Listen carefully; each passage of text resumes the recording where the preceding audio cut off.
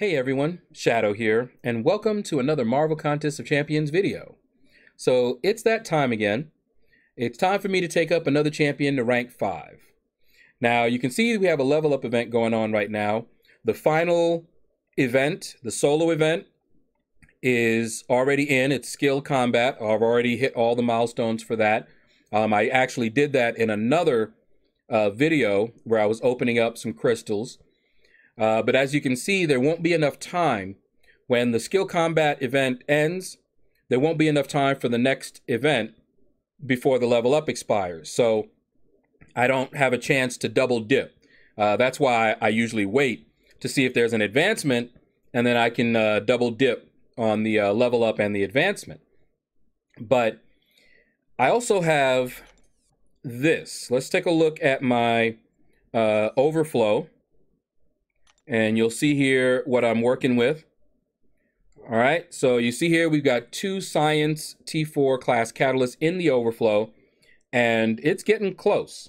It's getting very close, and I don't want to get caught with these 2 in my overflow, no level up event on, because then I would have to level someone up outside of the level up event, which is not a problem, but I tend to use my resources during the level up event.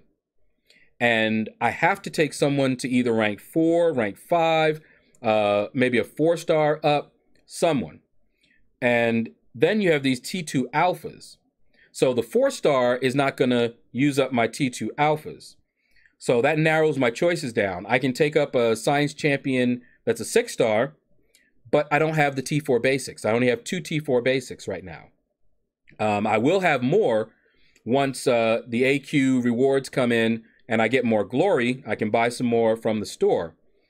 But I want to go ahead and take up a science champion, use these up, and not have to worry about it.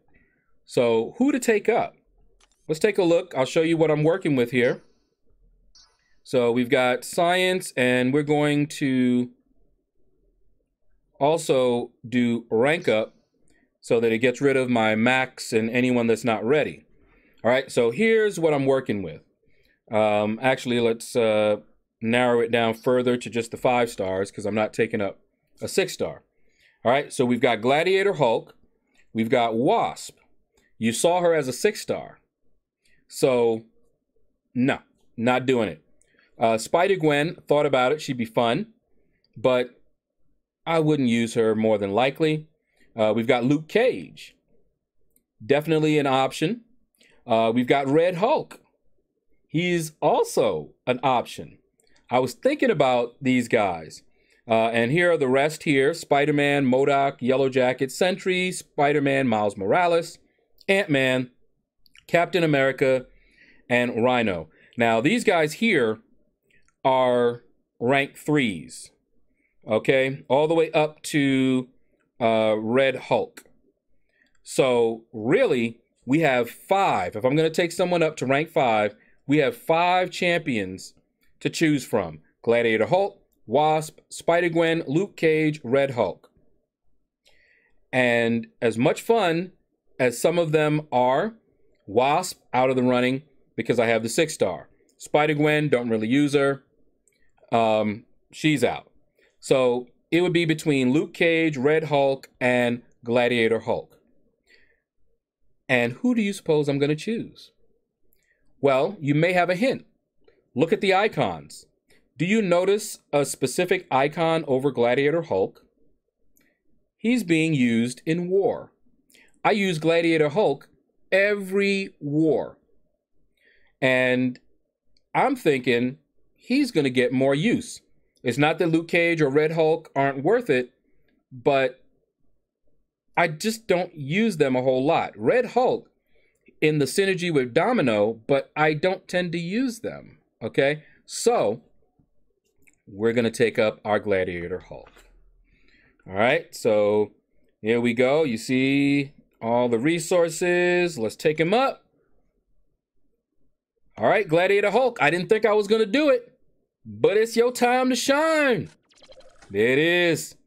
So Gladiator Hulk has become my latest, rank 5, 5-star. All right, so let's go ahead and dump all of these ISO into him.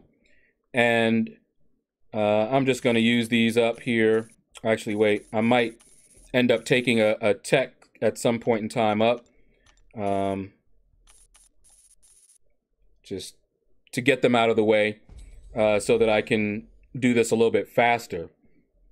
So with Gladiator Hulk, he is useful when he can get Face Me active.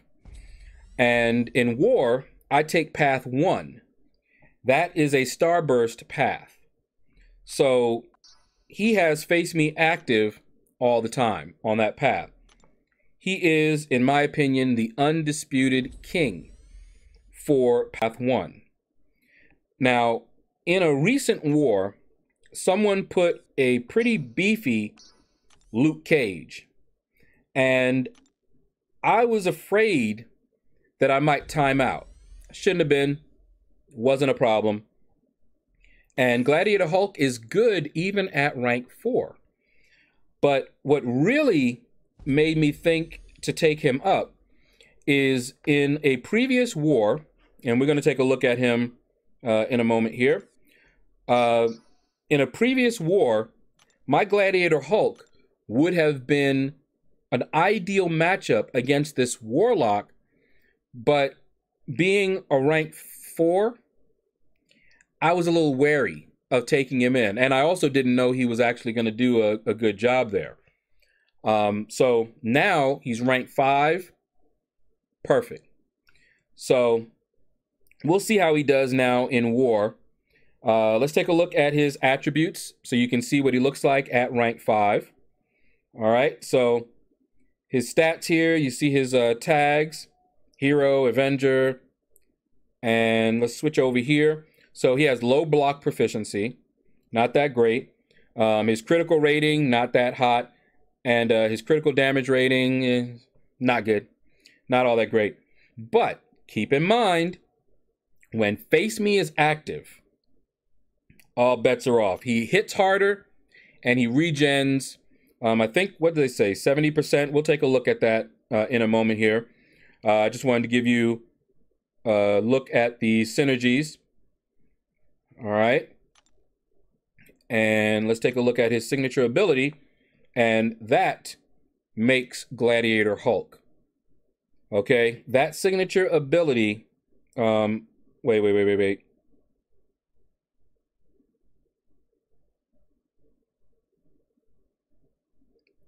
All right, so let's take a look here. You see his signature ability actually does not matter a whole lot for Gladiator Hulk. He does not need to be awakened. That ability that I was talking to you about, you'll see it in a moment here. There it is, the Face Me passive. To me, this is more of a signature ability than anything. Because this alone, you see 70%, like I said, he regenerates 70%. And notice it says instantly. Okay? So he instantly regenerates 70% of the damage taken. All right, that is awesome. And you see that he has an increase in his attack as well while he has Face Me active. So this being active on path 1 makes him the best champion for that path. He is undisputed king. Never lost to anyone on that path using this Gladiator Hulk. All right, so we'll take a look a little bit, you know, of his gameplay, but without Face Me active, he's not impressive. He's okay, but he's not that impressive. But there are a couple of situations where he gets Face Me that you may not think about. Starburst is one. He gets it with Domino when she is awakened, I believe. She puts a degen on the crit failure. That activates his Face Me. Omega Red, his Death Field, that activates his Face Me as well. And there's others that I'm probably not thinking about. All right, so let's take a look at his gameplay. All right, so instead of going into Realm of Legends and fighting Winter Soldier, which would not showcase Gladiator Hulk's abilities at all, I decided to go into Variant. I remember a variant where we had to fight a Domino. She was like the first fight on that path. It was a poison node, and of course it's Domino. So I wanted to show what Gladiator Hulk could do. Now this variant is pretty difficult, and they do a lot of damage, and Domino does damage anyway.